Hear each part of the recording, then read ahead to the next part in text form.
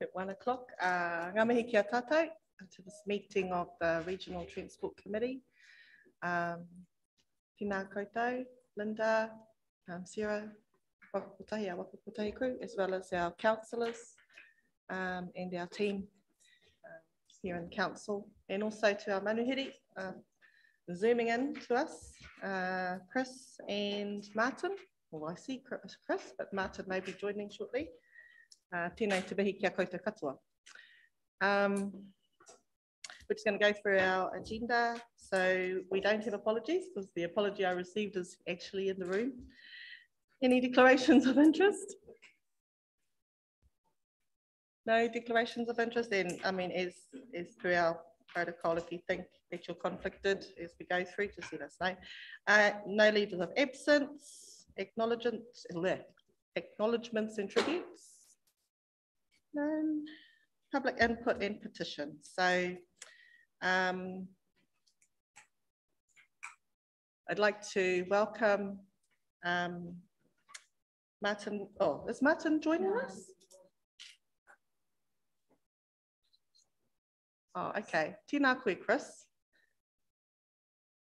I'd like to welcome you and members of the rail, what we call the official group. Rail Action Group. Tēnā koutou, Nikki, koutou. Tēnā koutou te hara mai nei. Te whakatakoto wā koutou kaupapa. Just a warm welcome to you, and we're all ears and eyes to hear your presentation today. Will that be led by you, Chris? Yep. Okay. We're in your hands. You want me to talk now there? Yes, please, if you'd like to. Yeah. Okay.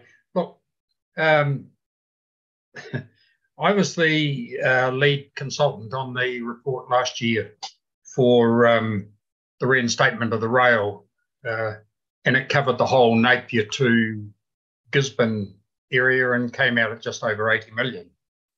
The engineering issues on it were not considered to be beyond the capability of local contractors as well as other contractors we have in New Zealand. The most costly part of that exercise was replacing Beach Loop, which is now not realistically reinstatable, with a tunnel, and that was $25 million for the tunnel. I think the important point that I'd make on it is that we looked at this exercise not as something that was nostalgic, because there were some people who talked to us about they can remember getting on trains and what have you. The purpose of the exercise was for an economic development reason for the Wairoa, Tairāwhiti and the Hawke's Bay region as well. It gave you options. We were very clear to make it that rail does not replace road. They both work, they're both needed. And in fact, in one scenario, there would be more truck movements, but there would be shorter distance, so that some of the logging people said that they would be able to get 2 shifts out of a driver, because at the moment they only get 1 because they have to leave all the way from Gisborne and go down to Napier if they're not stopping off at Wairoa. Matafiro was an important part of that exercise. It would become an inland port, if you like. And what that meant was that even the port could use Matafiro with a shuttle service, which could, in the longer term, mean that trucks didn't have to come through the middle of Gisborne to go to the port, so that they could drop their logs at Matafiro, and then a shunting service, which could even have been provided by the Gisborne Vintage Rail, because they've now got a certified shunting engine there, so that it worked both ways. It worked to the Gisborne port, but it took logs down and joined with the Wairoa through to Napier. The engineering report that we received in March of this year indicated that there had been very little damage between Wairoa and Gisborne from the weather events And that's been confirmed as recently as a fortnight ago. And so the Wairoa to Gisborne hasn't deteriorated any more than when the report was done last year.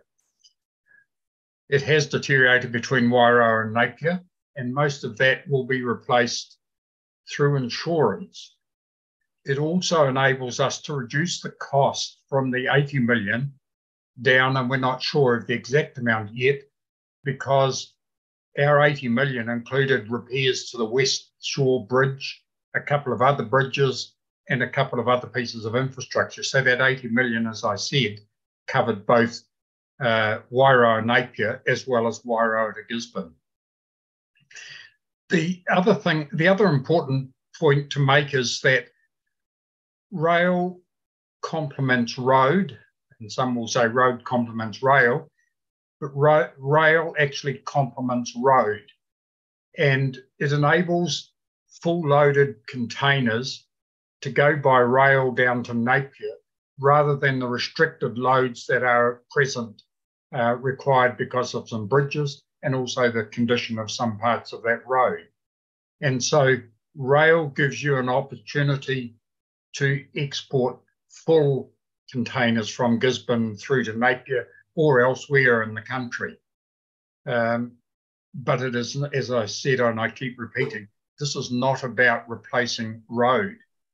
The other issue with roading, which we didn't take into account when we did the report, but if you had rail, you could replace and rebuild roads in areas that they needed, but you don't necessarily need to rebuild them up to the 50-tonne or 60-tonne capacity to have a road that is safer for everyone using it, be it a holiday maker or the trucks or local residents. We also had contact with iwi, and you'll know that Nikki has been working in at that area as well, and they have been fully supportive of it. And I see iwi as critical to the future of this project, in fact, critical to whatever is done following the damage over the last few months. So I think that that's an area that we need to keep in mind. We also made it quite clear that while people are now talking about passenger rail, our reinstatement is driven by freight and by the economic benefits that it can deliver to the Tairāwhiti and Wairoa areas. And it was interesting the amount now that's coming from Wairoa into Gisborne to be processed. So that's it's another reason why that rail link works both ways. It's not just taking stuff out of Gisborne down to Napier. It's also bringing stuff the other way. So it's northwards. So I think that, you know, I won't say anything more at this stage, except that I think we had a discussion just before Christmas with the council, and I think that I see it as critical. And just a bit of background, I was involved in the 2001 restructure of local government with Sandra Lee. I was involved in setting up Land Transport New Zealand when we merged Transfund and Transit together. And for good or bad, I was the official that led the toll negotiations where we purchased rail back. And I think that, having said that, the reason that I see this as important is not because rail is the be-all and end-all, but it benefits communities as well as the businesses. It's better for people who live beside roads. It reduces the truck movements, the heavy truck movements. It enables you to do planning around the rail network in the same way as you can around a roading network, except the rail network isn't going 24 hours a day. And so you don't have quite the same restrictions and concerns about noise and so forth. So, look, I think I'll leave it at that. I just think, you know, what you need to be thinking about is putting it as part of a comprehensive package, not just as a rail report. And when we did that rail report, we did make the point to ministers that this should be seen as part of a wider transport issue in Gisborne, whether it's State Highway 2 northwest or State Highway 35 or State Highway 2 down to Wairoa and Napier. It should all be seen as part of a package, not just rail on its own. So look, I'll leave it at that unless someone's got some questions. Tēnā koe, Chris. Thank you very much for that. I personally love the idea of rail. I hope one day to have a railway all the way to Wharekaheke at the top of the coast where I live. Because I have, visions of sitting in a carriage, taking that route to town for council meetings. But thank you for that. I just want to open it up to the committee to see if there's any questions. Councillor Gregory. And just a reminder to use your microphones, please. Kia ora, thank you. I was just wondering what the inspiration is for you to be talking to us about this today. Is there something that's happened that I don't know about? Well, look, I have to say that I was rather surprised I was talking to you as well. I had emails and so forth, which had been a follow-up to government's announcement on rail and also on the rebuild from the cyclones and other weather events that have happened. And it was seen from the person who asked me to do it as an opportunity to reinforce what I said before, that we need to make sure, particularly in light of what the government said in the budget about where can they extend the rail network and looking at passenger rail and so forth, to just reinforce the need for rail to be seen as part of a wider transport strategy. So look, I'm quite happy to talk to you, but I didn't make the invitation. So I was just asked to do it along with Martin. Thank you, Chris. Any further questions? Oh no, thank you for that. Is Martin not here? No, well, I don't know. Martin's from Napier, so I'm not sure what the story is there. Martin was going to talk to you, I think, in the context of decisions that they were making as far as the regional council is concerned. They are doing quite a bit on the rail network, particularly seeing at the moment it only goes to Hastings, so they need to get that back up, reinstated, and then they need to get the Napier to Wairoa reinstated. Being in Napier just a week or so back, the logging trucks that are sitting on the side of the road opposite Mitre 10 and so forth have certainly increased in numbers since that Wairoa rail line has gone out. So I can see why they're concerned about it. Thank you. Heather, did you have something? Councillor Williams was sent a link yesterday, but he hasn't received it. So my suggestion would be that you could invite him back to the next RTC meeting. Okay. Any further questions?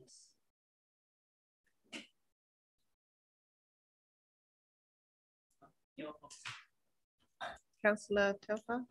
Yeah, Chris, just regarding the assumptions for freight that were obviously done. That's not coming through, sorry. Oh. Sorry, Chris, we'll try it again. But as part of there's obviously assumptions being done on the volume of freight that could potentially go on a rail line to actually justify this. That's obviously been done, has it? Did you hear that, Chris? No, I can't. No. Sorry, we'll just fix that problem.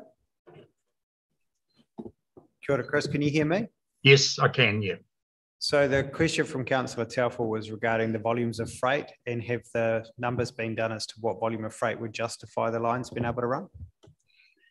Yes, there was a report done by KiwiRail themselves, who indicated that they could make that line cover its costs at the existing charges that they were doing. And I think there is a copy of that that the Gisborne District Council will have. It's from Alan Piper in KiwiRail. It was done at the same time as the Burl report, and we were advised that there was no change to that when we did the report last year. Secondly, there is a feeling, and look, I still talk to people regularly in the Beehive and others. There is a view that there will be some lines where it will be provided as a social and environmental form of transport rather than something that they're out to make a huge profit from. And so I think, you know, at the moment, the feeling is that there may be a desire to encourage mode shift, whether it's to a train or to a coastal vessel, even though that may not be a profitable venture in the first stage. So look, the answer to that is yes, KiwiRail did a report, and Alan Piper from KiwiRail did one. He said it would cover the cost of the operation. And we did get in the report last year an indication of tonnage. And Steve Weatherall, who had managed to increase the tonnage on the Gisborne line prior to its closure, still has promises of that same amount of freight going onto the trains.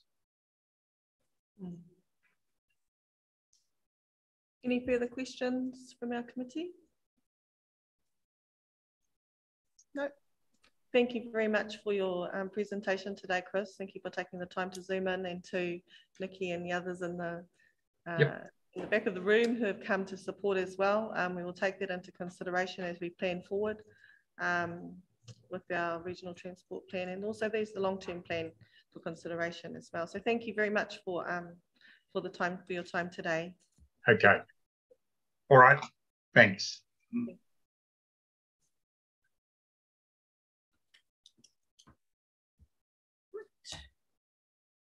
Okay. Do we have any extraordinary business? Okay. Notices of motion. Adjourned business. I'm going to hand it over now to Charlotte. Thank you, Charlotte. Kia ora koutou. So the first report 23/104 is on a variation to the RLTP, which has been sought by Waka Kotahi. So just in summary, it's about funding some additional program business case work around network resilience for the Tairāwhiti and Wairoa district area around highways 2, 35, and I know the request says 28, but I'm presuming you mean 38. Yeah. And so this would be 100% funded by Waka Kotahi through the state highway activity class, and it's basically the proposed investment is an extension of what was previously committed in the RLTP. And I guess in terms of the details of the work, I'm not over that. So if you have any questions about that, Sarah or Linda, I'm sure will be happy to answer them. Have any? Yep, sure. Through you, Chair. So just procedure-wise, the reason why this sits here is because the Regional Land Transport Plan covers the state highways and the local roading network when we do our Regional Land Transport Plan. So it comes here because the Regional Transport Committee oversees the plans for both when we put those up to Waka Kotahi for funding. So when there's a major proposal or change to that Regional Land Transport Plan, it comes through this committee for us to be able to approve it, or you as the committee approve it, because you help recommend the plan that's set for the region that goes up for funding to Waka Kotahi when it comes back. So that's why it's coming back through, even though it's funded by Waka Kotahi and it's for the state highway, The regional land transport plan covers both off, so that's why it's sitting in front of you today. We can't officially dig into the funding until it's been approved. We are digging into the funding, but we can't officially until it's been approved. Yes, Councillor Thompson. Yes, I see it's 100% funded. Does that money come out of somewhere else? Is there a loss somewhere else, or that's just a bonus? No. So it's part of the investment management activity class, and there is sufficient funding still in that activity class and covers these kind of variations. So it's all good. It's not, no one else is losing money as a result. Are you getting ready to say something, Councillor Telfer? No? Okay. Councillor Gregory? Sounds really good. 100% funding. I'm happy to move the report. Just thank you, Councillor Gregory. So we'll have a mover and you. I just wanted to ask, so this is 2021 to 2031. How is all of the other, I guess in terms of all the other things that are going on in terms of the changes that are needing to be made to our long-term plan and all those other plans, are we going to be changing this again, I guess is my question. And are we going to be asking for more money later? Which I assume we are. Yes, please. Just how it fits into our regional land transport plan is like your long-term plan, you review it every 3 years. Okay. We're getting to the end of it now, so it's about to be time for us to play this whole game again. When we reset the regional land transport plan, which feeds into your long-term plan, that's when we go back through, check budgets, check alignment, all of those kind of things. There's obviously been some significant changes to spending for the council and for Waka Kotahi when it comes to what's happened in the previous sort of 12 months with the events that we've had. So we're working through what that looks like.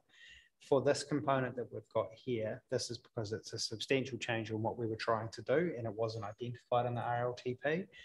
That's why it's sitting here for us, but we're about to redo this again when we redo the RLTP next year. Okay. Do I have a seconder? Councillor Thompson. So moved by Councillor Gregory, seconded by Councillor Thompson. All in favour? Right. Carried. Thank you. And the next one for our decision is back with you again, Charlotte. It's a Charlotte show. There's a little bit of a Charlotte show at TC at the moment. This paper leads on from some of the workshops that we've done to date this year. Hopefully they are still fresh in your mind or fresh-ish.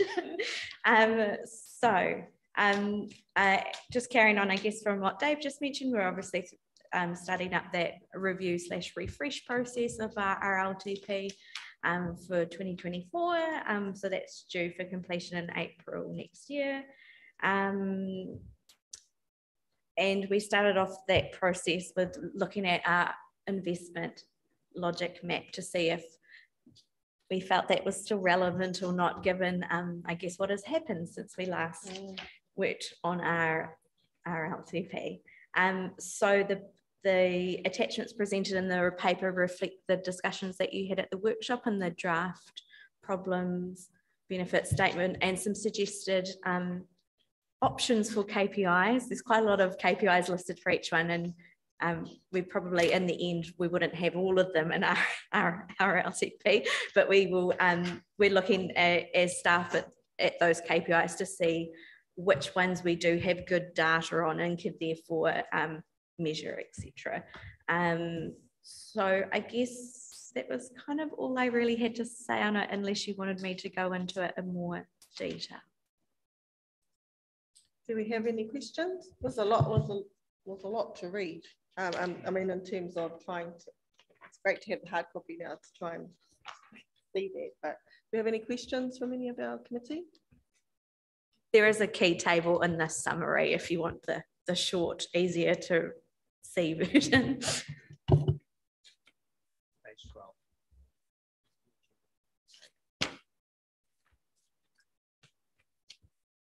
12. I wanted to thank the team for organising the workshops that we had, and they were very useful, although some of the tools we struggled to find our way around. But it's amazing how all of that gets shrunk down to something manageable. So thank you to the team who have worked on this. Do we, does our committee agree with those problem, cause and effect statements that are in there? These are the ones that we identified as part of the workshop. Is there anything more that we'd like to see included in that?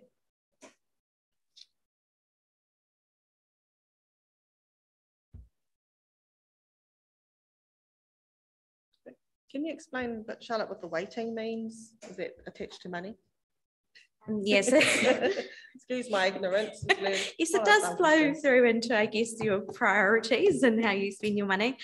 So that was the bit that we talked about towards the end of one of the workshops, in terms of which problem area was sort of your top priority, and therefore we came up with some rough weightings based on, I guess, the discussions that you had. You could amend them a little bit. If you make some too small, they have very little impact. So I guess 10's probably as low as you should go. But if you did want to tinker around the weightings a little bit, if you didn't feel that they accurately reflected what is your priority, then we can talk about that. Councillor Thompson.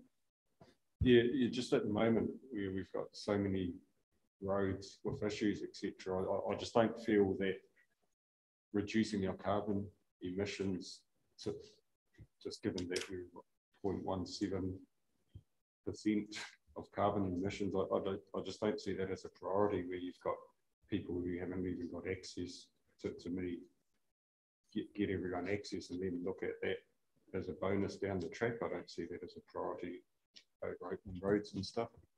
Sorry, which page are you on? Sorry, page 12. Oh, you're on page 12. Yeah, I don't see that as one of Gisborne's priorities, given that we're nothing really. Just to keep in mind that this RLTP is for a 10-year period as well. It's not just for the initial period, where there will obviously be a lot of recovery work. And so the programs that we have in here to reflect these problem statements for over a 10-year period, and we then prioritise each year based on what we can feasibly do in terms of construction, as well as what we can feasibly get in terms of funding. The other thing is that, and I can always let Sarah or Linda speak to this, but there are different buckets that come through from Waka Kotahi for funding. So it's not just like there's one pool, there's tagged areas. I don't know if Sarah wants to explain that in more, Linda, explain that in more detail. Linda. Do I call you Linda at this table, or do I miss Mrs. Stewart? Linda's fine. Thank you. Councillor Thompson, you raise a really valid question that I think is important for members to debate and discuss. Officers' advice is quite correct that it's always a challenge for us as a committee to think strategically long term, especially when we're faced with significant challenges in an immediate horizon, which is what you're referencing. I think I would encourage us as a regional transport committee to make sure that we set the region up to make the most advantage of the signals central government sending around funding, first and foremost, and how that aligns with the needs of the region.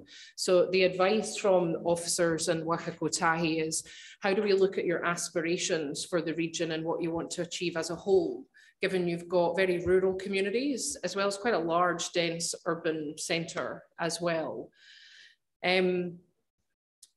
I think it would probably be ill-advised to say that climate change is perhaps, or reducing emissions is perhaps not something to think about in the long term, given what we are experiencing. But it's got to be done in the context of your region, which I think is the point that you're making. when we're looking at how to secure funding, you probably want to think of it from a resilience perspective and how you want your land transport network to function. So looking at your state highway corridors, your local roads, and what's strategically really important around access, around maintenance, corridor performance. But at the same time, noting as well that we've got in here things around safety, and also as well that we've got it around multimodal, so how you want your city centre to function too. So it is really important when the officers are providing us with advice that we look at it in its whole and kind of weigh up, does that weighting feel about right, as opposed to just thinking kind of one part or the other. And I think that's what I'm getting from the advice that's here is, we've got a few buckets or problems to consider. How do we feel that they're balanced? And perhaps you're feeling like the balance isn't quite right. Is that what I'm hearing? Yeah, I mean, it's hard to sort of say to someone that emissions is more important than getting their road open at the moment or making their road resilient. But yeah, I get what you're saying. We're just aligning with the funding buckets available to us, and we're silly not to tap into that funding. And the needs of the different community, if I might share. So how you want your children in Gisborne CBD to get to school might be to improve access to walking and cycling so their parents don't have to drop them off. But if you're in Ruatoria, having access to a functioning state highway or local road network for 360 days of the year is more important to them. So it's how do we as a committee balance those differing and what can sometimes feel competing needs are? The other bit that's missing from this at the moment is the government policy statement on land transport, which we won't get till June. So our RLTP does also need to align to the priorities and outcomes in that as well. And but also in terms of, I guess, your point, you have weighted having a resilient network as 30% in terms of a priority versus the problem where it mentions emissions is only weighted as 15. So you are saying in your RLTP that it is more important to have resilient network roads than it is to do the projects like that would fit under that problem statement around emissions reduction and walking and cycling every South streets already.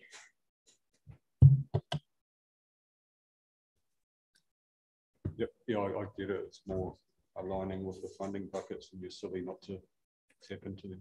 Yep. Sarah? Just to remind committee members that this RLTP is just a review. And so if you mess around with your priorities too much and your weightings too much now, what you could end up doing is losing funding potentially on projects that are already within your RLTP. And so it's again keeping that balance so that those projects which have already been prioritised and consulted with the community are not forget it. So if you want to reprioritise your weightings, you would have to look at it in the context of projects that are already within the regional land transport plan. Appreciate that advice, Sarah. Thank you. We're all pretty much newbies around here, so trying to sort of understand what that, all of that as well. I think in the regional land transport plan, and this committee is focused on strategy and the bigger picture stuff, and I think some of the questions that we have might be better in ops. Yeah, like the data grading and stuff. So through you, Chair, the works that need to happen in the now are your operations committee discussions. That's where, are we doing the right projects in the right time? 100%, that's an operations committee discussion. Where we sit now, and we can't, it's kind of, as Sarah said, it's quite a strange place because we're trying to review what we've got in our RLTP without triggering the need to redo or consultation, whilst we wait for Ministry of Transport to actually tell Waka Kotahi what its priorities are going to be as to how it's going to fund as well. So remember there's a hierarchy where Ministry of Transport actually sets the priorities for us. Waka Kotahi then funds according to those priorities. Once they get those from Ministry of Transport, they then give effect to that through the funding and through our regional land transport plan.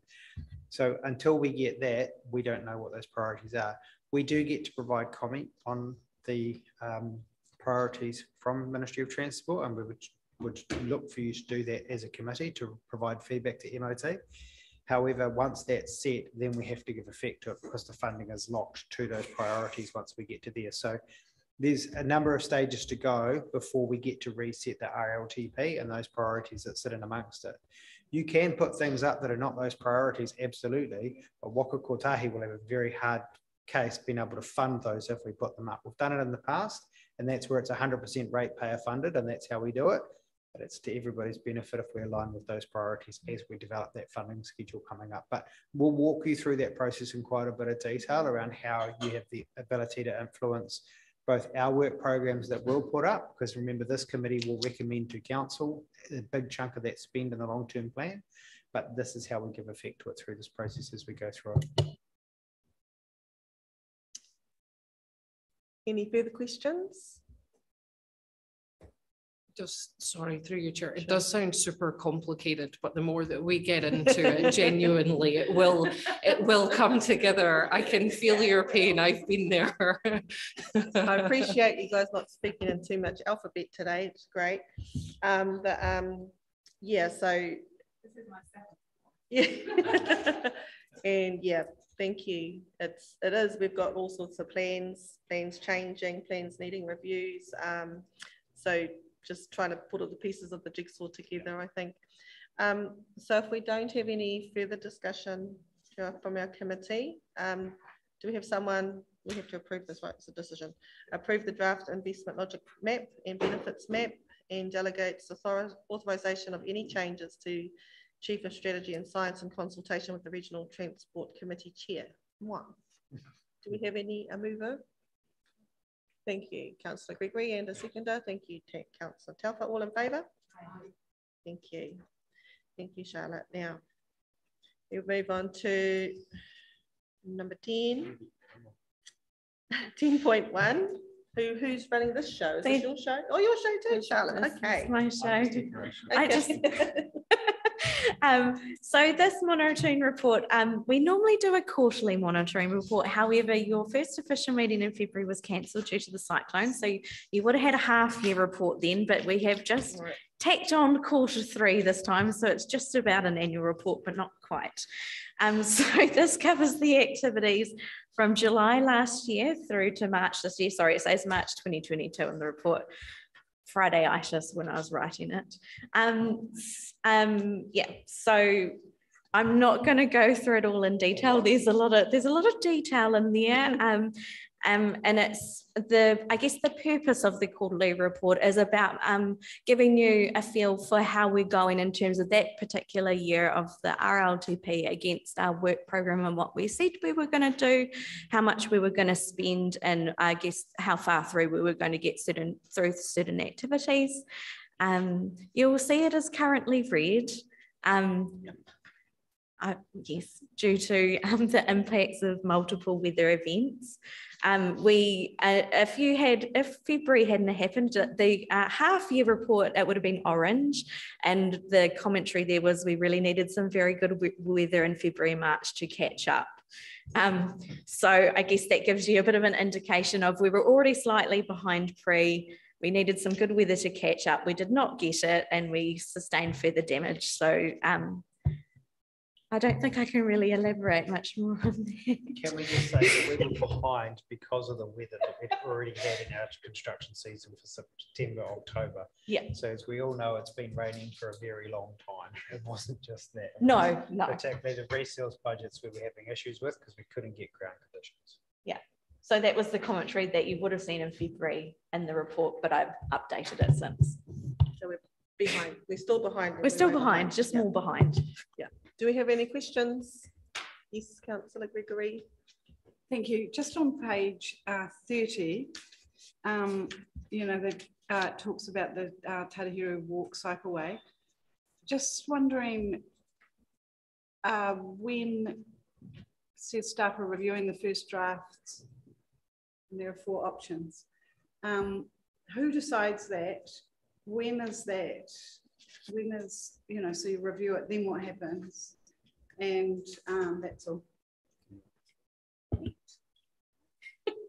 So through you, Chair, and apologies for the Journeys teams not really being here today. So Dave Headfield is on leave. Libby is also wrapped up in response today. So apologies for the team not being here, but Tina is here to help me with some of this as well. So for Tairāwhiti, the intention for that is for that to come back to council. So that will be, we will give some recommendations around the outcome of that business case. The business case process will show us the costs, what we can afford to do and those things. Then we'll bring something back to you with commentary around what funding potential looks like for that as well. And what funding we think that could attract, but would be subject to an application and then funding being available and us getting through a funding process before we were able to do anything further. But the business case is the basic entry to find out if you're able to get funding. And that's what we have to do as part of that. Is option 2 a full river path? Have the weather events kind of scuttled that idea? Through the chair, we had concerns around a full river path from an engineering point of view, from a climate change resilience point of view, but also from a floodwater conveyance as part of this going in. So this was previously identified as a risk for the project. The weather events may have confirmed some of our thinking around that. Yes, Councillor Thompson. Page 37, just wondering if you can give us some more detail around Healthy Waterways plan, what that's about.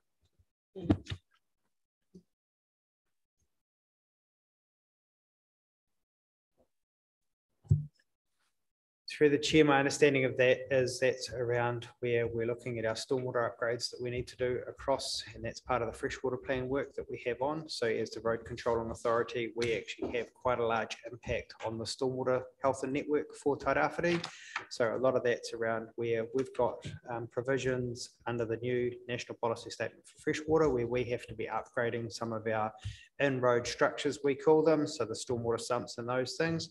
That's around the plan that needs to be done as part of that, but that includes the stormwater team, and we haven't been able to progress that given the events we've been responding to. Yeah, but just in terms of Three Waters, we know where it sits with that. Is there any detail? Through the chair, the Stormwater Advisory Group has yet to come back with the rulings for, or their recommendation, sorry, as to where stormwater starts and finishes between road controlling authorities and the proposed water entities. So we're still waiting to hear what their final recommendation will be.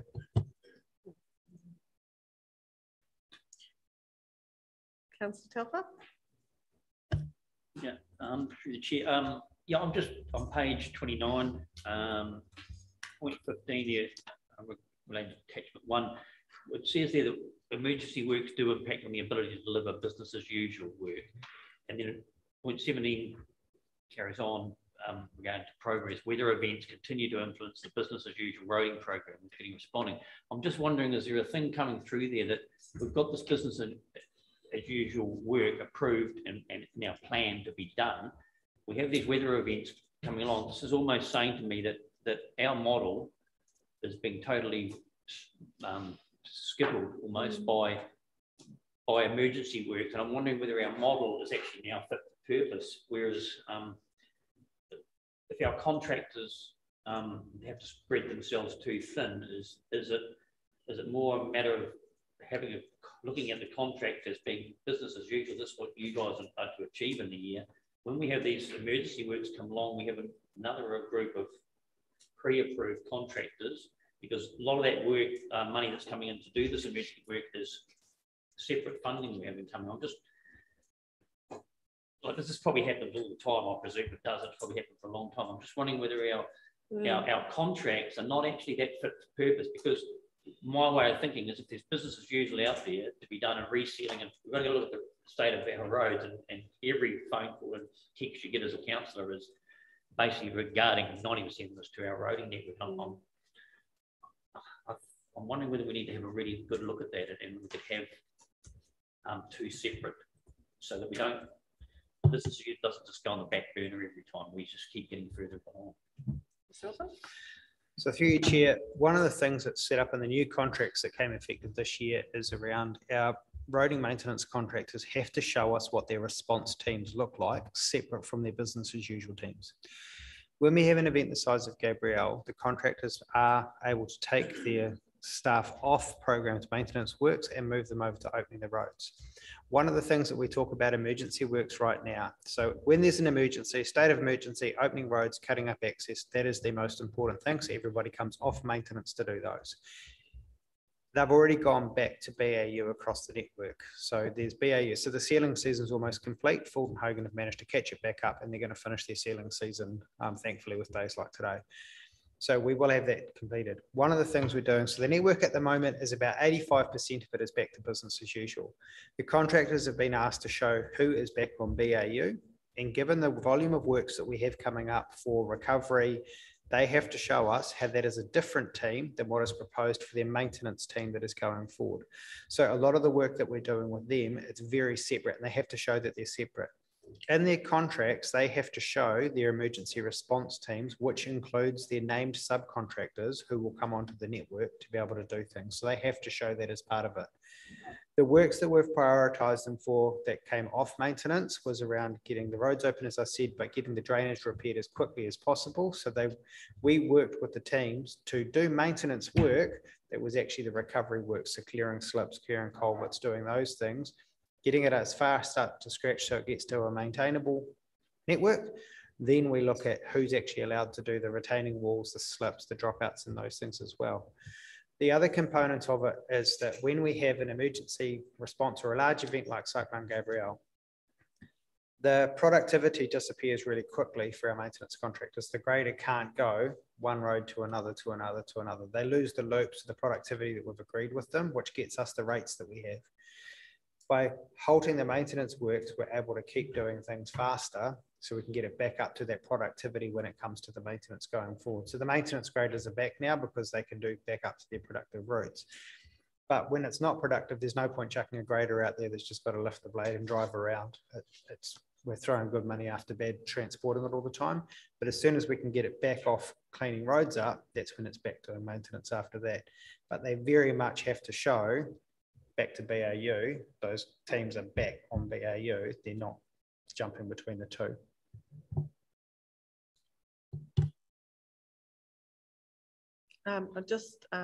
Thank you, Mr. Wilson. I just acknowledge that you're there, Martin. Thank you for taking the time. We're just going to finish this item on our agenda, and then I'll invite you to come and talk to us about adding to Chris's kōrero earlier with us. I appreciate the time that you've taken to come and speak to us. So we'll give you a little time and just wrap up this particular piece in our agenda. Tēnā koe, kāna i te pai. Do we have any more questions? Yes, Terry? Oh, sorry, Councillor Thompson. Page 36, you're showing there's over 200 sites with issues which need traffic management, some being 3 years away. I'm just wondering if the funding covers traffic management for 3 years, or that's something the council's aware of.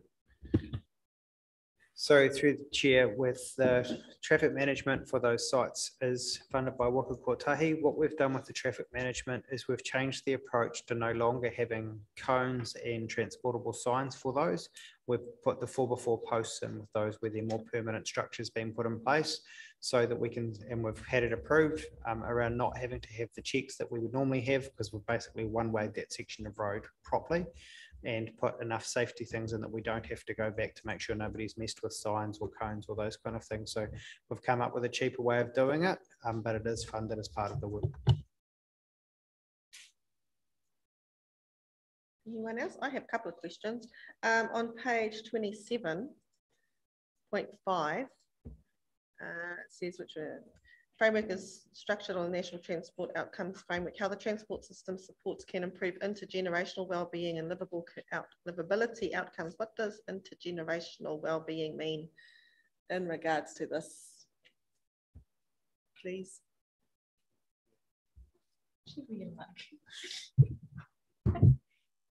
The idea is we're meant to obviously look past our own generation in terms of that intergenerational. So looking at mokopuna and et cetera, et cetera, et cetera. So the idea is to look long term as under the transport outcomes. Thank you. And on page 28, where it talks about the resident satisfactory survey, how are those participants selected? So there is a process, and the key research do that. So they have particular quotas and targets based on demographics, and then they call, I think they predominantly call people, but they do have access to mobile numbers now. So it's randomized, I guess, but in terms of how many people from demographics, that's based on trying to get a representative sample of our community. Interesting. I know, lots of people don't have phones or cell phones or easily reachable except on maybe Facebook and social media. So I'm just interested in how the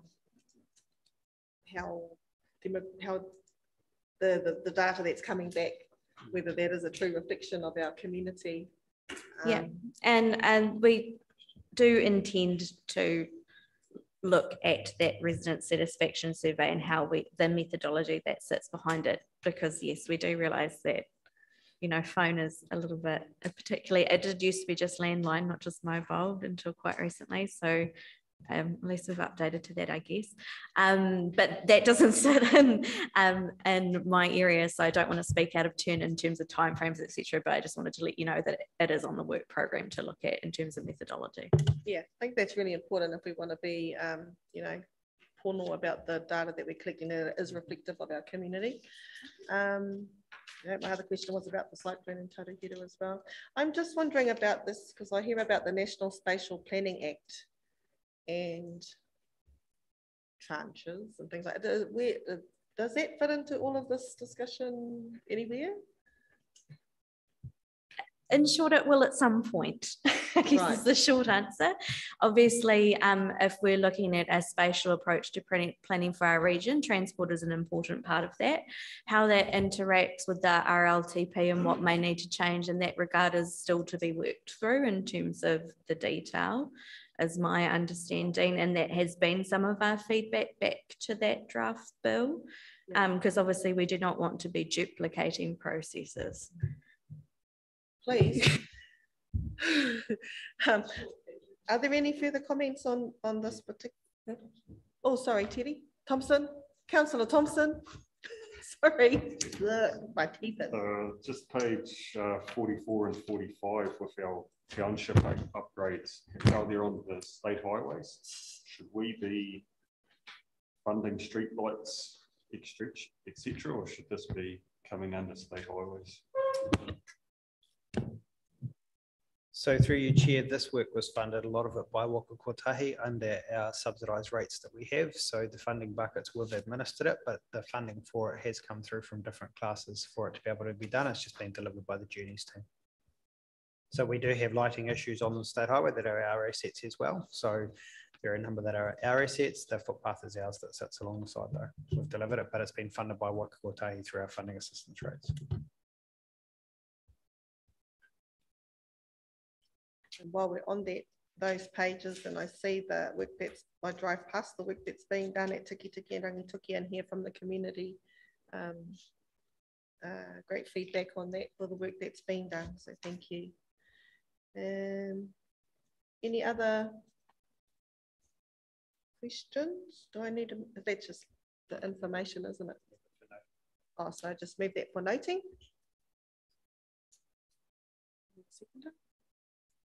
Thank you, Rob. All in favour? Thank you. Right. Hand it over to. Oh, sorry. We will go back to Martin. Sorry about that, everybody. Tēnā koe, Martin. Tēnā koutou e nā raurangatira o te rauhi o Tairāwhiti. Nā wā o mua, no Tairāwhiti o Kutipuna, hei o noa, nai nei kei Ahuriri. in noho ana. Ko Martin Williams tuku ingoa. I'm the chair of the Hawke's Bay Regional Transport Committee. And thank you for accommodating me slightly outside the slot today. It would seem there was a glitch with email addresses or links. So Chris Mackenzie has forwarded me the link, and here I am. And as I say, thank you for taking the time to share with me about this important kaupapa.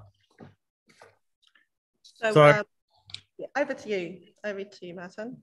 Thank you. Well, look, I didn't get to hear what Chris had to say, but I have been from the Hawke's Bay end of things, if you like, reasonably closely involved in the project of seeking government funding for a detailed business case to reinstate the Gisborne to Wairoa railway line over the past 2 to 3 years.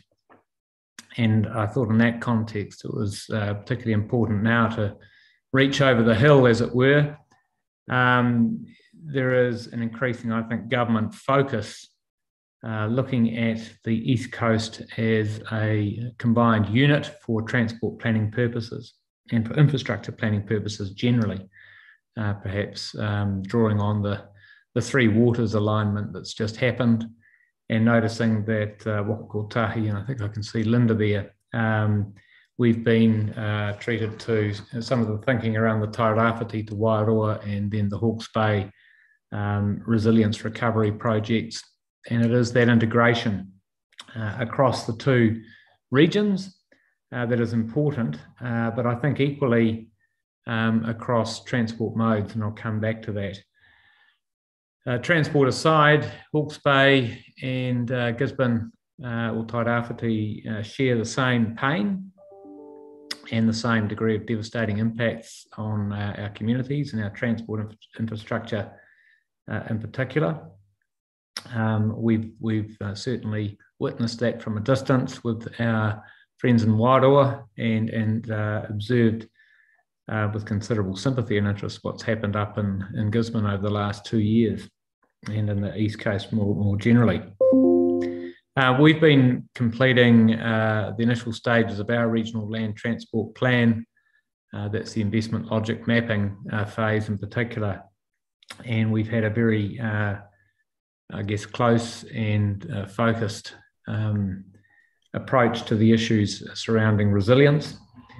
And resilience is now identified as the dominant problem and the principal benefit of all future investment decisions in our transport network. As we look at, I guess, evaluating different transport investments and pitching to the National Land Transport Fund and, for next year's round of funding. And key to that is a multimodal approach. As it stands, both Tairāwhiti and Hawke's Bay are immensely vulnerable to climate change related impacts, and we were both severed in every single direction back in February. You couldn't get in and out of Napier in any way, shape or form, short of a Waka there for a few days. So I, in that context, fully endorse a letter that was signed by Nadine Thatcher and by the Mayor, Riet Stoltz of Gisborne District Council, and our CEO and Chair to the Minister of Transport, really just urging upon them the need to think about transport solutions for these regions holistically and across modes, and to make ambitious levels of investment in our transport corridors, both road and rail, to ensure that we are in a more resilient position for future events of that kind. So that's the context for me, I guess, reaching out across the hill, as I said today. And I'm sure Chris has spoken to you about the Gisborne Rail project in that context. But from our perspective, as we see it in Hawke's Bay, and certainly this is my view, it's got very significant environmental, economic and social benefits. It stacks up against investments in roading infrastructure across all of those domains. it's feasible in engineering terms. It actually, particularly the Gisborne to Wairoa section, stood up very well and better than a lot of our roads in Cyclone Gabriel. The major washouts in 2012 weren't exacerbated. So the information that went to the government last year in pitching for a business case remains valid. That's the engineering advice received.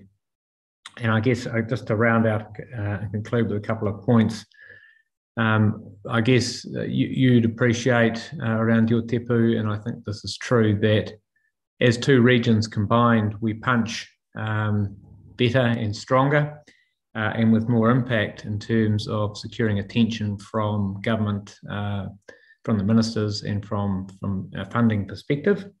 And if we show that alignment and we speak with one voice around transport investment, I think that will be to our mutual benefit. And we recently had quite an excellent presentation from KiwiRail about the work they are doing to reinstate the severed railway lines to the south and north of Napier Port.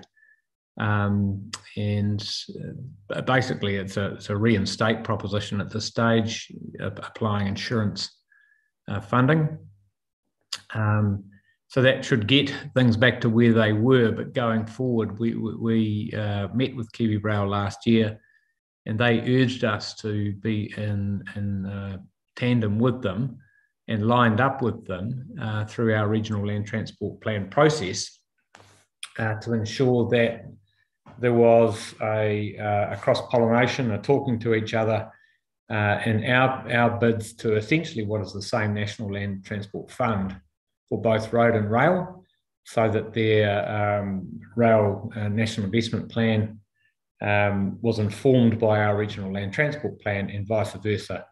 And you get that greater integration of modes across modes, which is inherent to resilience, my point earlier made. So that's me. That's really what I wanted to share with you. Just to say, you know, we very much welcome working together across regions, perhaps more than has been done in the past. Cyclone Gabriel may have been a catalyst for that, but it's the shared resilient future that I'm sure we're all interested in now. So thank you. Happy to take any questions or just leave you with those thoughts. Thank you, Martin, and it's good to put a face to the name as the chair of this regional transport committee, and with a daughter down at school in Hawke's Bay. And I'd be interested in connecting with you at some point to discuss the mutual issues around this kaupapa. Do we have any questions from anybody?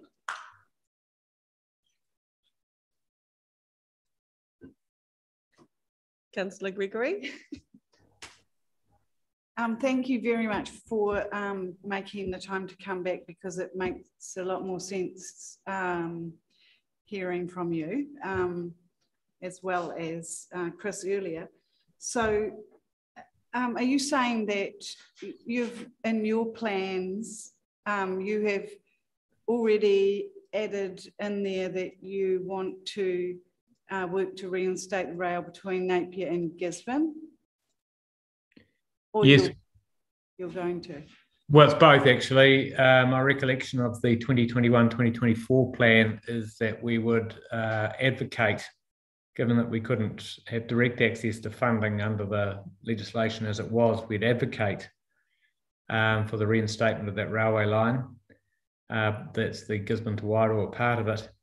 The council was very successful in supporting with central government the Wairoa to Napier section of it under the previous chair, Alan Dick. But yeah, so we do have a policy position of advocate, and that's what we've been doing in supporting the business case that went to government last year.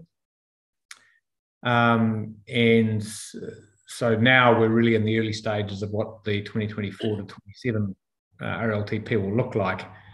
And I think, as I've just shared with you, that's going to come from a multimodal and resilience focus. So where that lands in terms of our priorities and funding bids, I'm not sure, but the Gisborne connection would certainly fit with those principles. Kia ora, thank you. Thank you, Martin. I think we've had a couple of workshops on our RLTP, and we've got a workshop following this. So your kōrero with us is timely in terms of our thinking around the region and makes sense. What engagement have iwi had in your discussions around this kaupapa? Well, I think that's more been from the northern end than from the southern end of our rohi, if you like. Okay. And we have a representative of the Māori committee on our committee, and the messages that we've got from both directions, to that extent at least, has been supportive. But I think Nikki would be, Sarang would be better placed to speak to that from the northern end of our rohi directly to you. Thank you. As Nikki's in the audience, would you like to respond to that, Nikki? How am I? Come to the, well, I just ask you to come to the microphone. Tēnā koe. Kia ora tātou, committee and Madam Chair. Yes, so Ngāi Tairāwhiti have certainly responded. I haven't talked this year with them. I think we've all sort of been preoccupied with Cyclone Gabriel, but yeah, we've continued to have discussions up to Christmas, and they were certainly supportive of the rail being reinstated.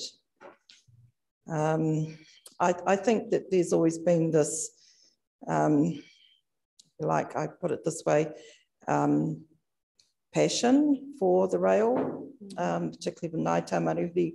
For those of you who would not know, but when the 28 Battalion was returning from war and landed in Wellington, they came through on the train, on the rail, and stopped at Ngāi Tairāwhiti before they came through to Te Poharawiri. So those historical linkages keep the next generation connected as well. And I think through Jodie Tairāwhiti and also the CEO, there's been a lot of discussions to support it. Tēnā koe. Do we have any other questions for? No? Thank you. Ngā mihi kia koe, Nikki. Tēnā koutou. I just want to acknowledge again the rail group for coming today to put your kaupapa before us, and it gives us, and thank you again, Martin, for your time. I do hope to catch up with you sometime in the Hawke's Bay, or if you're coming this way. Delighted. Tēnei te mihi kia koutou katoa, ko tai mai, mea koutou kaupapa. Hei whakaaro, hei kai mo te hinengaro, mo tātou. Tēnā koutou. Thank you very much. Kia ora koutou, mā te wā. Aira. Okay, we'll go back to our, did we get there? No, we're on to our Waka Kotahi. Up to you, over to you, Linda. Thank you. We're going right for time too.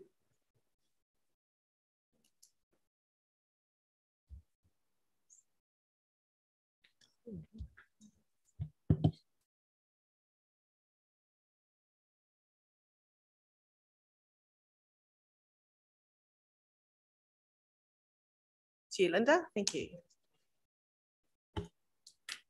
Kia ora. First of all, before we get into presentation proper, I just want to take a moment to acknowledge the impact of the cyclone, acknowledge what you and your communities and council have gone through and continue to go through. Also as well to thank you all for your support and partnership throughout. We've all played very active roles in the response. For us, that's all about the land transport system. And I know for you, it's about much, much more than that.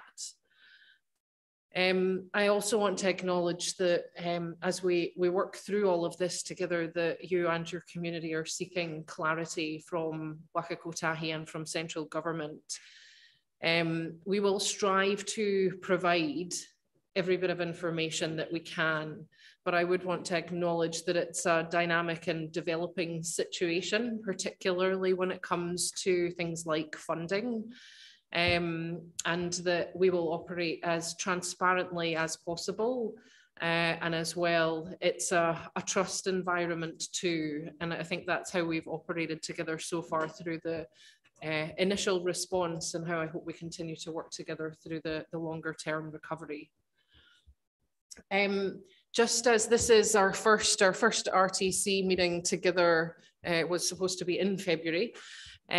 Just a bit of a run through on the kind of format for this. You've got both detailed packs from the February as well as this one in here. The purpose of those packs is they're very operational, they're very project driven, but they are a lot of the questions that we have found members have or get asked from their community.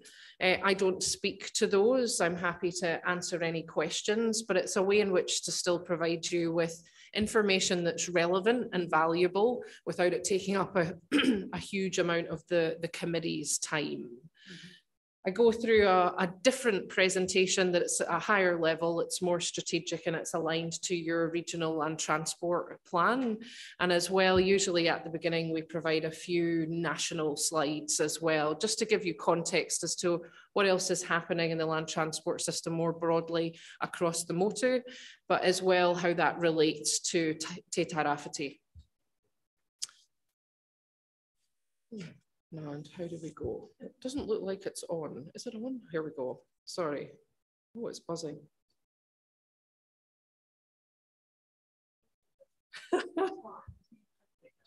This way?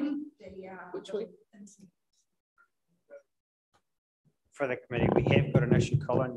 Sorry, Councillor Order. We were not the ones in the fault the other day. There is an issue in here with the Wi-Fi, so it's not personal, all right, just so you know. So we've got a few issues just with the wiring, sorry. You've got the magic touch. Oh, wiring. Oh, okay.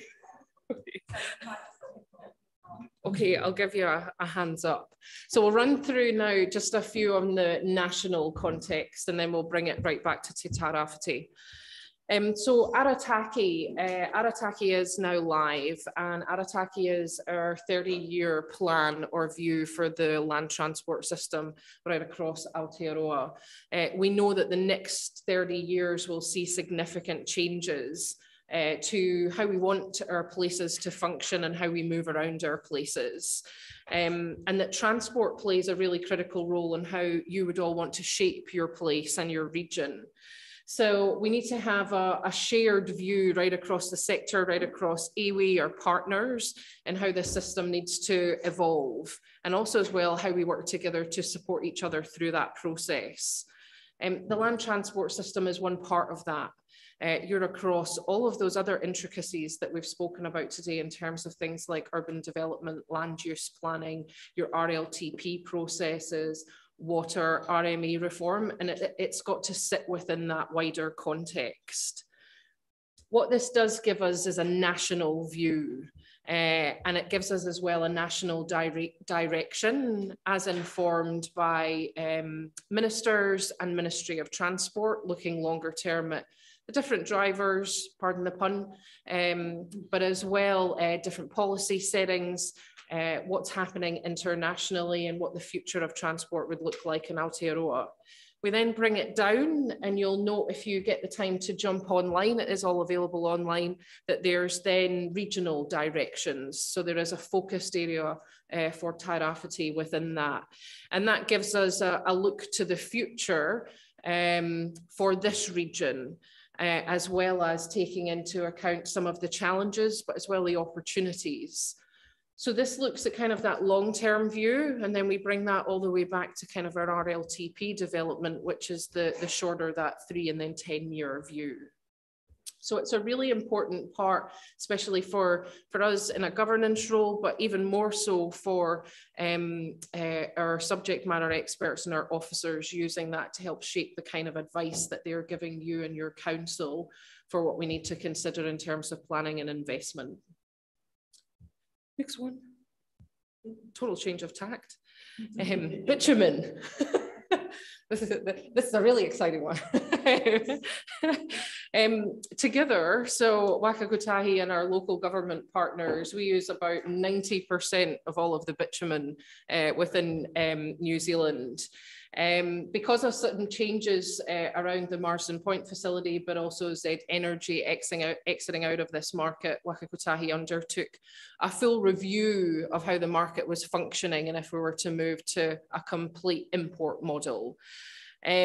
We got a lot of feedback from our partners, but as well, importantly, the industry on some of the risks involved in there, but as well some of the opportunities, and particularly around things like pricing and quality. That review has come out very positively in terms of the import market, as well as market conditions and access to high quality bitumen. I know this sounds like a very unusual thing to discuss in this context, but it's a critical part of overall how we function, everything from pavements to roading, and it's a critical part of our supply chain overall. So we're confident that the open market model, so the import model, will function very well and is functioning well at the moment. We've got to work through some price indexing with Z Energy moving out of the market mid this year. So this has been in training and work for maybe about 18 months now. Next one.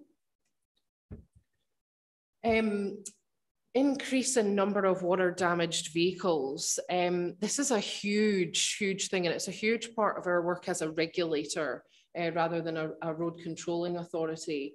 We've seen a significant increase, of course, of the number of water damaged vehicles that are getting flagged or registered, but it's got quite a huge flow-on effect for the market. And that is the supply and demand. So it's not just individual car owners that have had their vehicles damaged. There's huge car lots that have been completely taken out on new vehicles and second-hand vehicles. So there will be a flow-on effect into the vehicle market. We've prepared quite an extensive piece on our website that just helps both the commercial sellers as well as, people like us, how to navigate some of this, because what do you do when that's happened? What's the process for it? What do you do with your insurer? What do you do if you're not insured? But as well, there's some risks here of people thinking, once it's dried out, it'll be good to go, which, we can't just assume, but also as well, damaged vehicles then entering the second-hand market and the risks that surround that. So there is a lot of information and you can access that via the link. We'll share the presentation, but as well, and it might be something even for you to share on your website, a link to that too. But if you're getting questions from your community, what do we do in this instance? There is a lot of info there that you can access.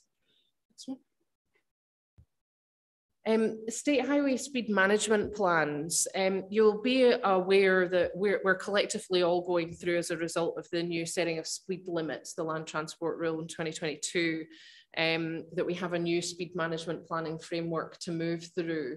And then you will also be as aware, with the recent changes to government priorities, that that's had a bit of an impact on our process and our timelines collectively.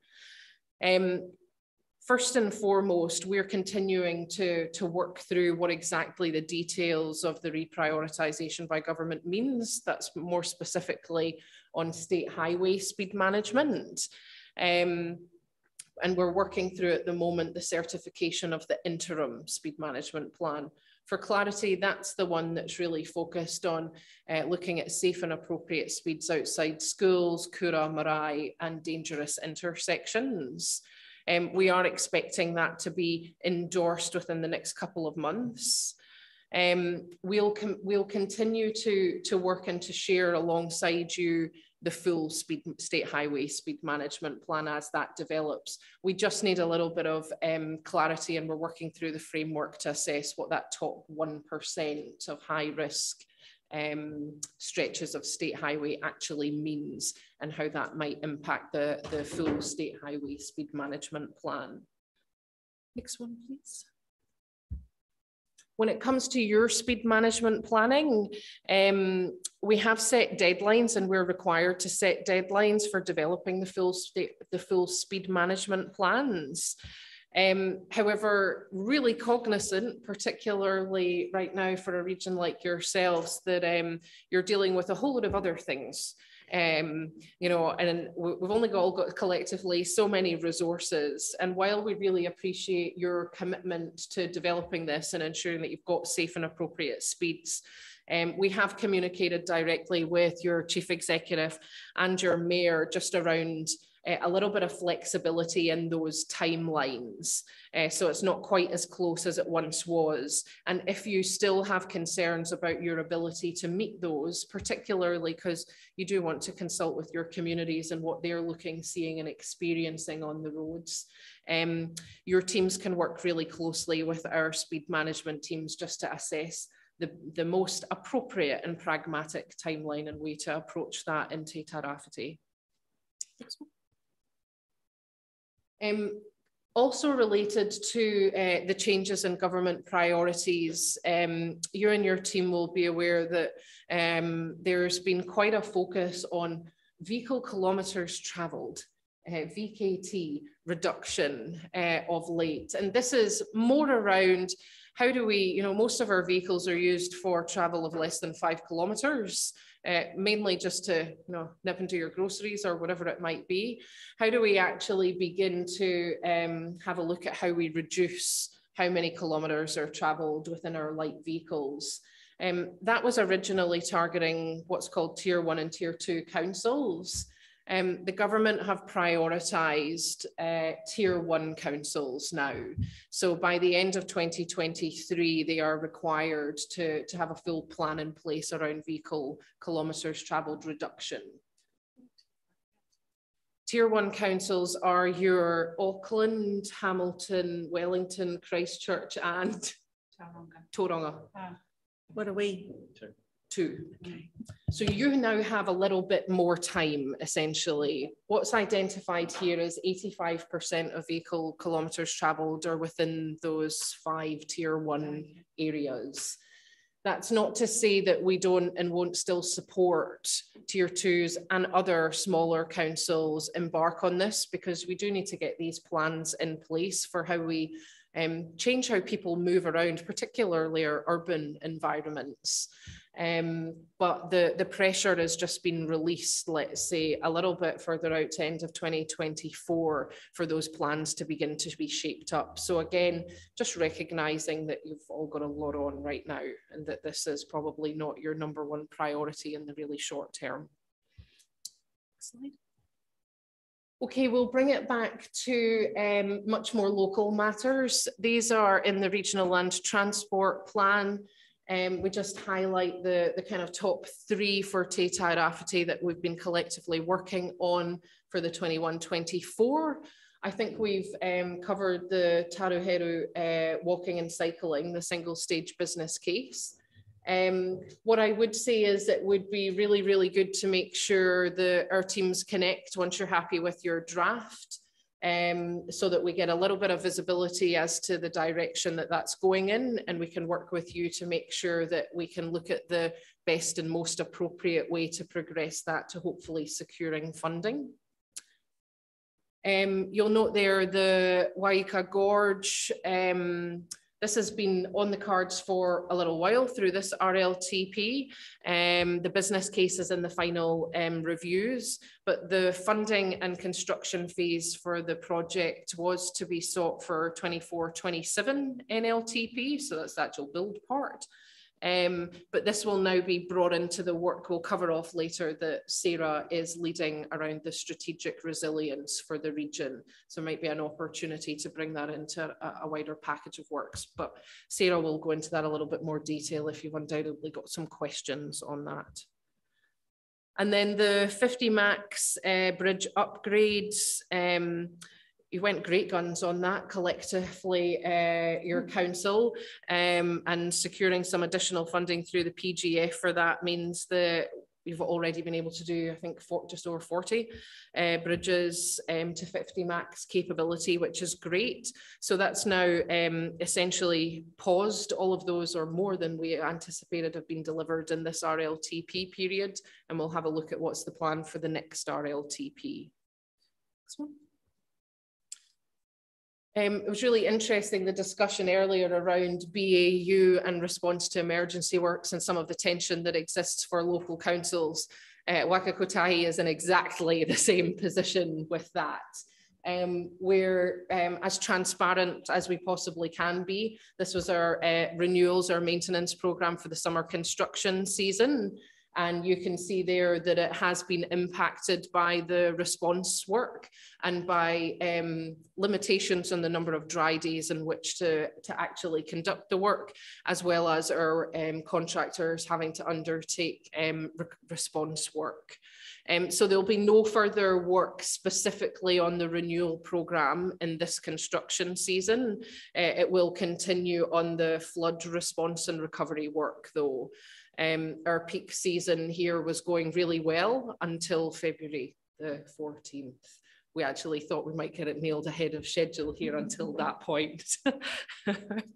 It's a really hard balance to strike on continuing with your BAU and the response work, especially in a region that does experience the frequency that we do here of severe weather. Next one. So we'll now move on to just looking a little bit further ahead. So considering our view to the future, as opposed to, you know, the here and now or the BAU. So you'll be getting many questions about, okay, well, what's the plan for State Highway 35 or for State Highway 2? Sarah will be able to answer undoubtedly the many questions that you've got. Sarah's leading this work right across the East Coast, setting you up, as well as Hawke's Bay and also Wairoa too. The strategic approach that we're looking at here identifies options for recovery works in the short term. So what can we do here and now, the medium term, but also the longer term. And importantly, within that, the ranges of funding that's required for all of these different options as well. So what we will be looking at coming out of this is, if you like, an overarching programme of work, and then beginning to funnel that down for each of those corridors into what those different projects may be. It's been a super effort, and thank you very much for the work that your council officers have put into this. A 12-week project that's in week 10. Yes. Already. Yes. And it's to support the immediate emergency works that have already taken place. So it's been going along in tandem with that. So what we're looking at is, what have we got now and how do we want this network to function into the future in layman's terms? And that is looking through a really strong lens of resilience first and foremost. So when and if this happens again, how do we make sure that the network stands up to more and more of these events? It will also within this consider what level of performance is required.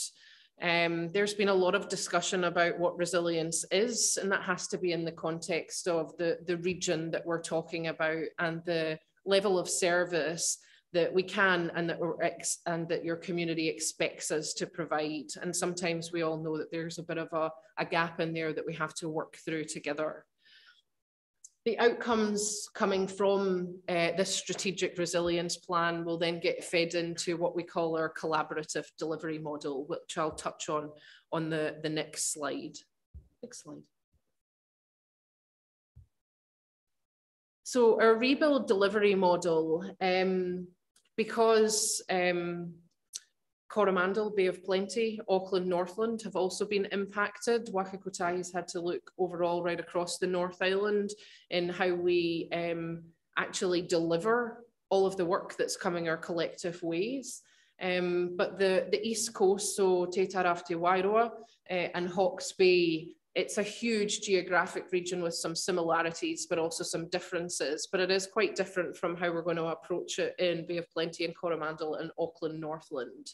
So for this, we've moved towards a collaborative model. The word alliance has been used as different connotations, but essentially we've brought Waka Kotahi, Kiwi Rail, and then 3 of the large contractors, we call them tier 1, but 3 of the large contractors together to help look at what do we think of the scale of this work and how do we ensure that we're able to resource it over the long term, knowing that we've got the road, we've got the rail, we've got capability, we've got resources required, skill sets, And we also have to balance that around the rest of the country that isn't impacted. From there as well, we have to consider who's best placed to do this and how do we do that. And a lot of that is using local intelligence, local expertise and local contractors. So the teams that have been putting the delivery model together, they were just up here a couple of weeks ago, again, meeting with local contractors to understand how the market functions here, what the resources are, where do they see their strengths are, and where they want to and are able to contribute, but as well, what are some of the constraints that they're operating within in terms of size, scale, skills, capability, and how do we partner? The key thing for us here is there's a huge amount of opportunity to build up your local market if we approach this collectively together, to provide great job skills, training opportunities for your local communities, and also to build some resilience into the contractors and the businesses as well as the supply chain here. So kind of got to do a bottom up as well as a top down approach to make sure that we get the right model for your region. We have the interim, it says interim alliance. We've got the interim one set up to scope all that out and work through the details. And then we should be aimed to have the proper delivery model in place in July-ish.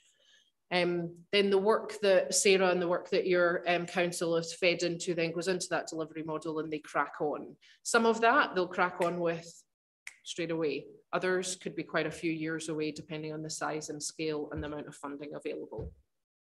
Next slide, please. Just a bit of a quick update. I know that there will be, it's unavoidable in this situation, some questions around what's happening right now. You'll be aware that we've had quite a bit of work happening on State Highway 2 from Gisborne to Kotahi.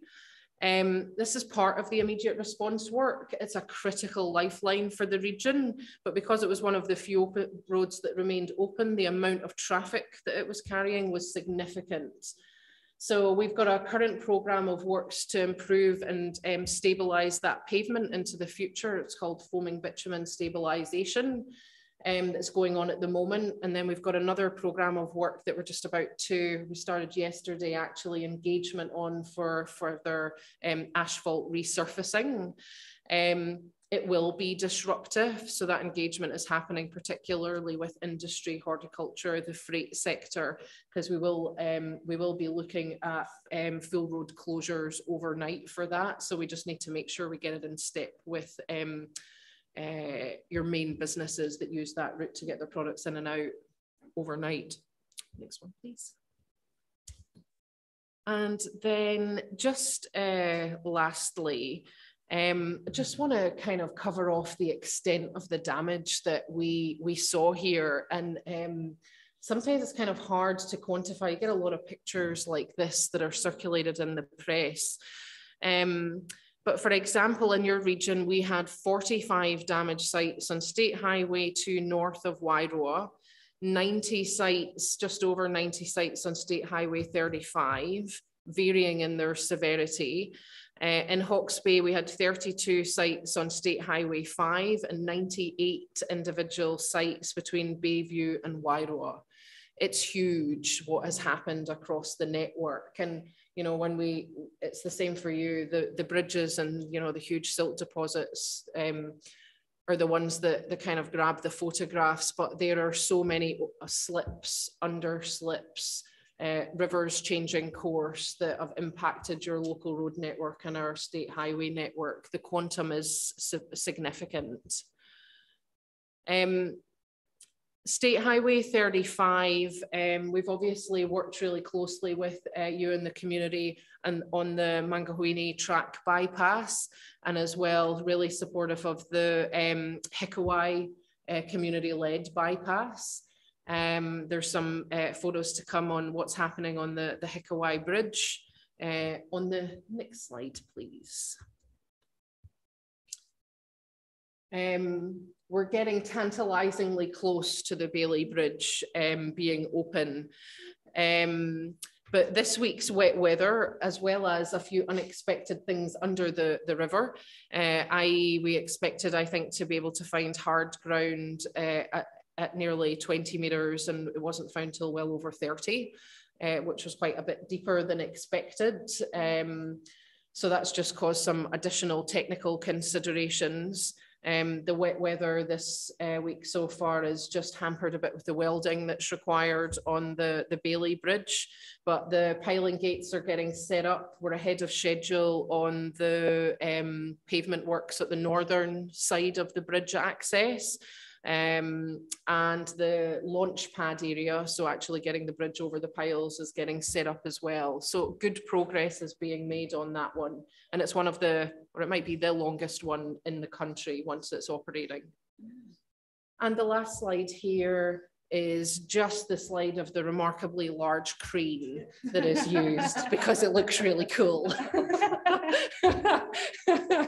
It was quite a feat to get it there in a lot of different parts as well, but some of those things just signify the progress that is getting made when your community see it. You can't get away from the big pile of debris that's at the side in that photo too. So that is a bit of an update. Happy to take questions on anything I've covered or anything that's in the detailed pack. Thank you, Linda. That's very detailed. Thank you very much. And also the reports that we've got in front of us, the detailed updates. Do we have any questions from our committee? Councillors? Councillor Thompson. You're just looking at the projects and it mentions passing opportunities. Yes. Are those projects, are they put on hold? All these other projects take priority, or are they? No. The excellent thing about the work that's been done in the region to date is there has been some that have been slowed down or impacted by the weather. Some of the projects that were underway, like Wairoa, for example, actually fared really well. Not so well in Hale, but in Gabrielle, much better. But the passing lane opportunities and the resilience work will actually get taken into the work that Sarah's leading, as well as the collaborative delivery model. So it just adds to the full package of work to ensure that we're making 35 and 2 as resilient and safe as possible. So they won't get stopped or halted or crossed out. They will continue. That's great. Somebody who uses that with, regularly, it's often, I mean, having more passing opportunities is excellent. Yes, Ted, Councillor Thompson. You also talked about the rebuild delivery model. Have we used forestry at all? Just hearing that they've got the big, generally got the big machinery and they can move the quicker than the smaller machines. Our maintenance and operations team do work closely and are in regular engagement with the forestry sector and the Eastland Wood Council. And I think Sarah and Jack, our regional manager, maintenance and operations, met with the deputy chair not so long ago to just discuss some of that opportunity. There are definitely opportunities and we do access them where appropriate, but skills and experience to work on the roads, the type of machinery that required is not always directly translatable. Where it is, we do try and work together, but it's not a kind of straight and immediate switch in every instance.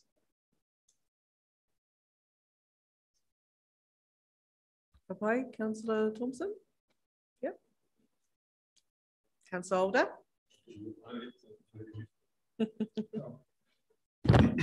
Before Gabriel, there was a bit of criticism about the level of maintenance on state highways. Has an assessment been done as to whether that lack of maintenance or possible lack of maintenance contributed in any way to some of the damage done during Gabriel? And built resilience is one thing, but a big part of resilience is good maintenance. So is that part of that new resilience going to be better maintenance? Great question, and I'll probably start at the end and work backwards. So certainly, so the collaborative model, but probably even more importantly, the kind of short, medium and long-term plan work that Sarah's leading looks at not just kind of the big infrastructure build, but what does the level of service and the maintenance that's required, everything from drainage, planting and trees, right through to the type of pavement that's appropriate to certain environments. It has to look at that kind of the full spectrum, not just do we need a bridge here or do we, you know, cut the roadside deeper here. So absolutely agree on that one. And that is definitely part and parcel of it. To your question around have we undertaken a review as to whether it's had an impact? No, I can say we haven't, because we've been responding, quite honestly. That's where our focus as an organisation has been, just probably like you guys as well.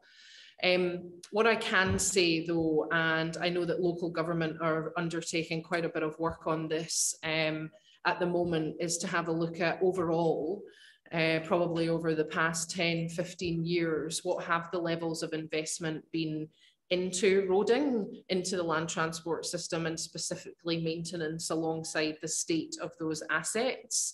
So it's not specific to this weather event, it's more to look at how the assets have been managed right across the country.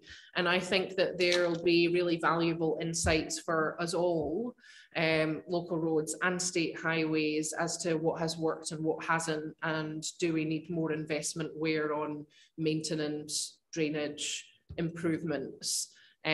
So I would say that would probably help to answer some of your immediate questions, as there's been an impact. It probably won't translate into would you have fared better if there was more maintenance. I don't think it will answer that though.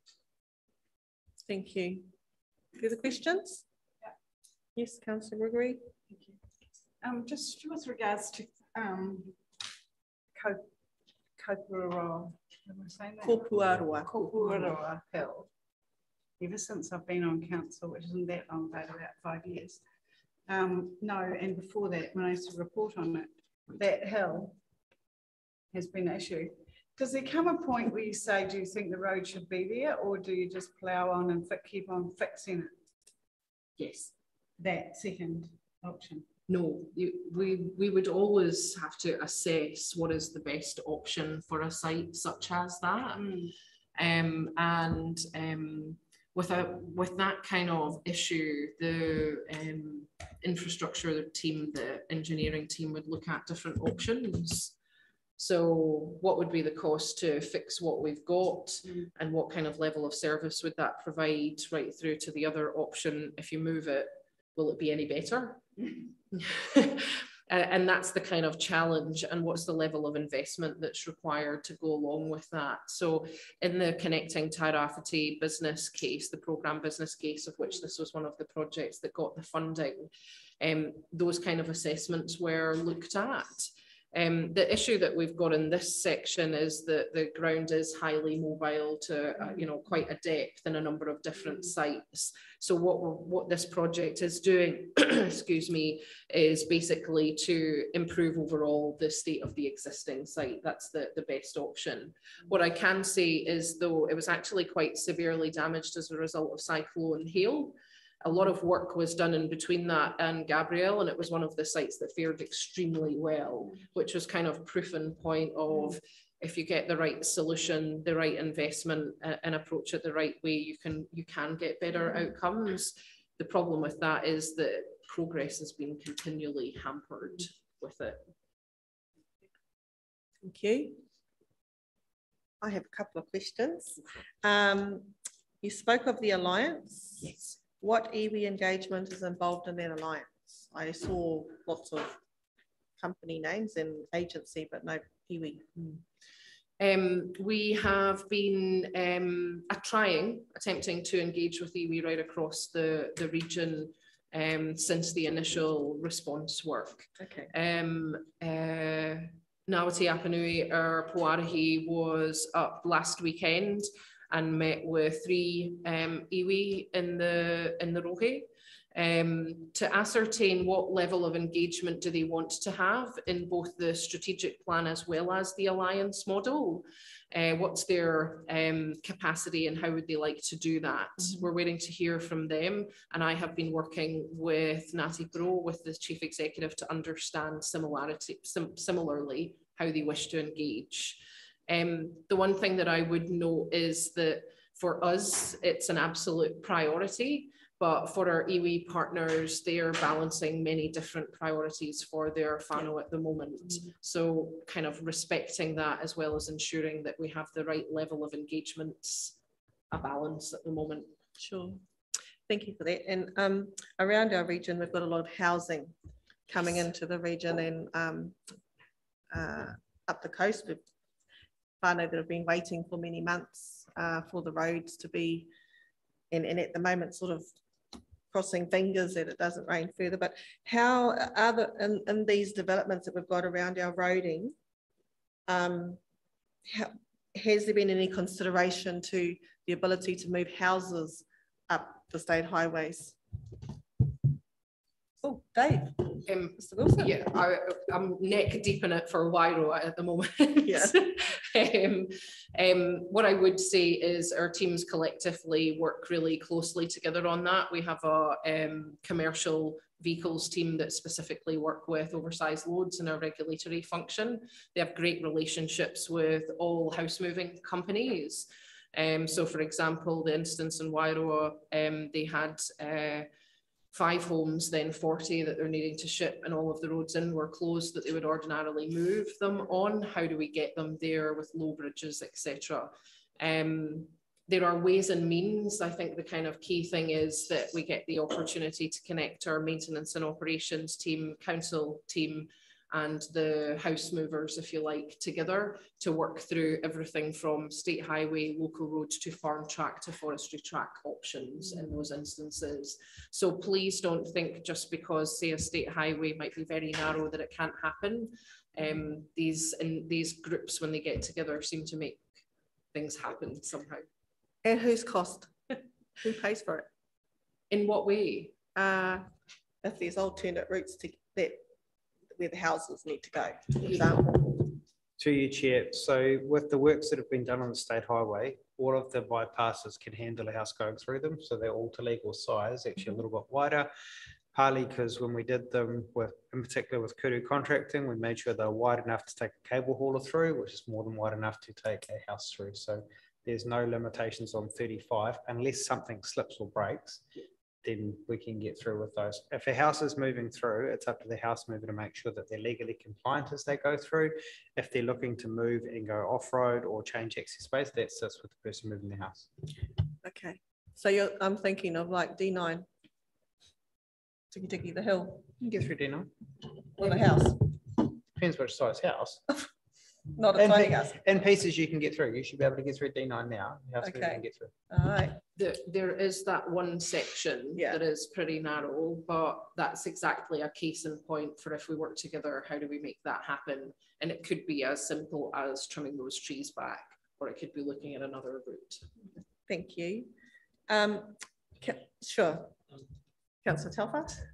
Yeah, Linda, just going back to the iwi consultation there, what you said before, I think that was really good to hear around talking to iwi about how they want to be consulted and what they do want to be consulted on and at what level, because I think this is something that's coming up around the table here regularly on all sorts of things. It's understanding at what level, and you know, it's all right saying we're going to consult and everything, but people have got to have the capacity to be able to actually do that. And I think that's a really important thing, is to actually have those conversations first around what do you want to be consulted or at what level, and get that information first, because it's easy to say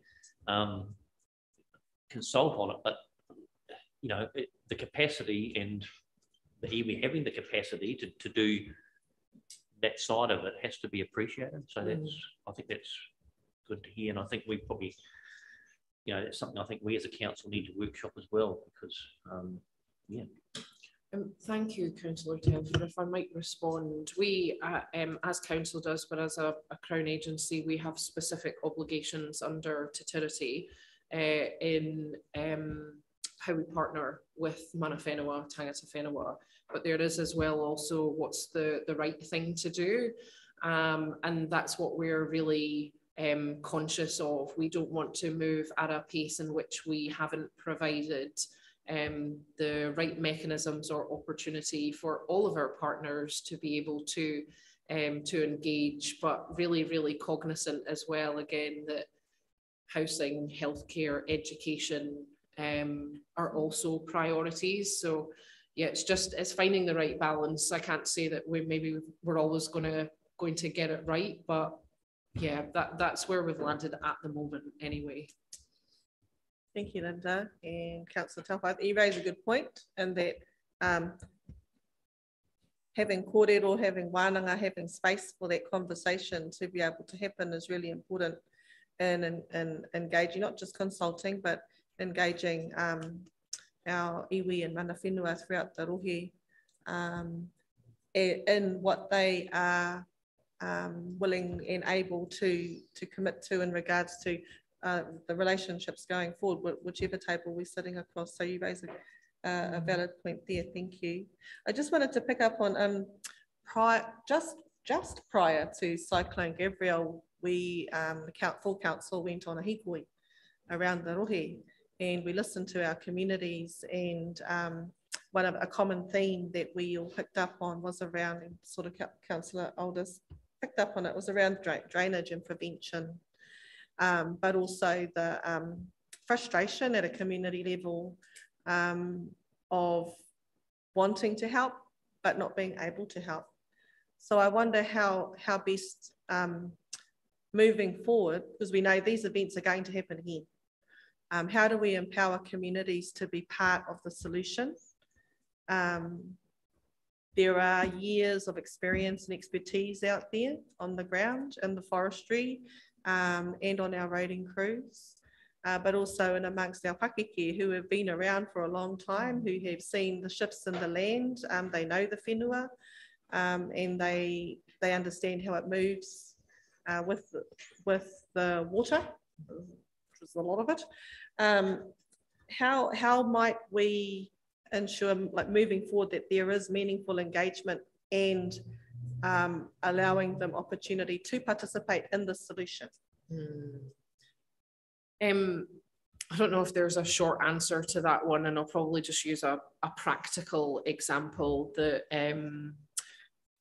through the setup of the collaborative model, we had senior Waka Kotahi staff come in to talk to your local roading contractors. And I think what transpired from that was a real realization of the depth of experience, but also the existing kind of level of thinking that had gone into how solutions may be brought forward to, especially areas that are highly prone to being impacted, but as well those that have had ongoing issues. And I think that's made us reflect that, particularly for State Highway 35, how do we ensure that we bring a lot of that, the technical knowledge and the contractor's knowledge into it. And then the other part of it's through the work that Sarah's leading, while we've cracked on with that kind of 12-week big picture view, when we then bring that down, what is the best way in which we can engage communities into the different projects that come out of that to bring some of this through, noting that there's going to be issues within all of that, but if we work through it together, then not everybody will be happy, but people will have an understanding. But as well within that, that capacity to enable to engage at the pace that we're required to work to attract funding, we'll just need to move through all of that. But a bit of assurance that I would say that Waka Kotahi were well aware of it. Yeah. Would that be fair, Sarah? It is very, I mean, it was our number one risk when we started this piece of work, that because we've got a 9th of June deadline, that we wouldn't be doing anything meaningfully, really, in terms of that engagement and consultation. And so in terms of the first amount of work that's going to go into the delivery model, it will be very much that low cost, low risk pieces of work, or for example, Waikere Gorge on State Highway 2, because we've already done a piece of work on that, and that has been publicly engaged on and consulted on, and that communities have the ability to also submit through the Environment Court process that we've just gone through, that that will allow those kind of engagements to happen.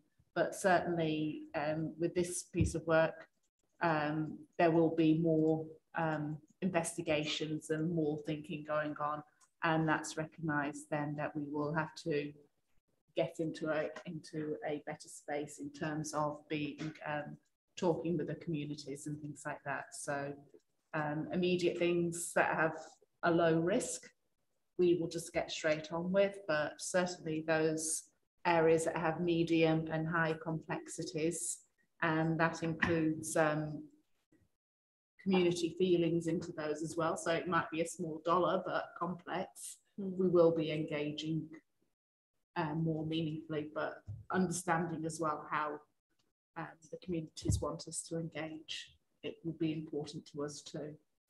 Thank you, Sarah. Don't envy your job, you know, but and I also acknowledge, you know, the efforts that have been made, and you know, having to deal with a whole lot of emotions as well at the moment, frustration, anger, and appreciate that you listen to, you're listening to what's being said. And you know, a pat on the back for the wins, getting the wins that are coming through slowly, and yeah, just appreciate the work that's being done. Thank you for all of that. Thank you. I mean, appreciate that we don't always get everything right, but the intent to do right is always there. Thank you. I'm going to have to be an apology for your next part because I've got a plane. I haven't been home all week, so I'd quite like to go home. You're excused. And we've got a beautiful day for it today. Yes. Are there any other questions for our Waka Kotahi team whilst we've got them with us? Both of them? Oh. Okay.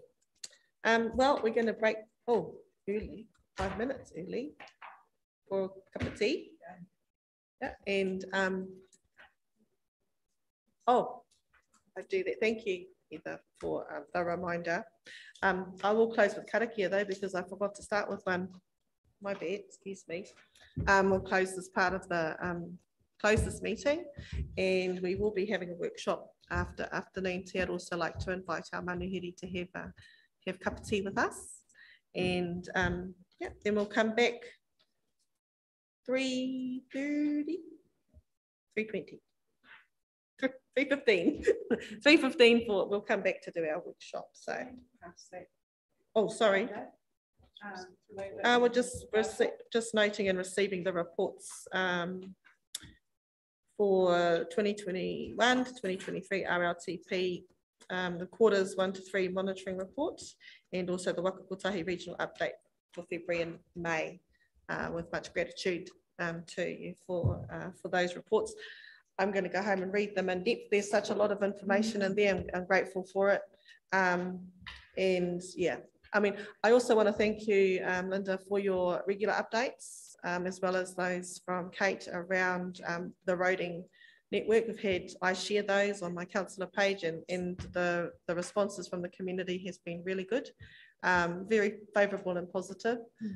And I think sometimes information is, and good information coming from people who are in the know is really critical, getting out to our people so that they understand. And sometimes the answers are not what they want to hear, but it's the correct information. So thank you. Please keep that coming. Thank you. So I'll just close with a, sorry, moving. Thank you, Debbie. This last report. Councillor Gregory. And seconded by Councillor Telfer. All in favour? Aye. Aye. Here's our karakia to close. Hang on, I just want to acknowledge Mr. Wilson. Is this your first and last meeting with us at the regional transport? Just want to acknowledge you for being here. Your first and only meeting with us this year, but best wishes in your new endeavours. Whakataka te hau ki te tonga, whakataka te hau ki te uru, kia mā kina ki uta, kia mā taratara ki tai. He ake ana te atakura, he tio, he huka, he hauhu, Si hei, mauri. Safe travelling karakia for you, Sarah, on your way. Kia ora.